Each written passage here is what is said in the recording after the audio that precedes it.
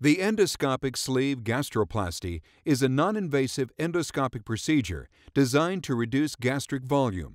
This animation provides an overview of the latest technique. A coagulation device, such as the argon plasma coagulator, is used to mark the anterior and posterior walls of the stomach along the greater curve. This creates a guideline for the first outer row of sutures. The first row of full-thickness stitches is placed from distal to proximal.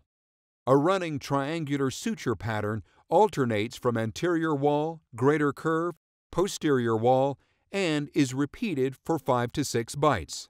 The anchor is then released and the stitching sequence is cinched tight. The triangular pattern is repeated. A total of 5 to 6 triangular running stitches are repeated in this first row. This suture pattern is designed to maximize the reduction in stomach volume and foreshorten the greater curve.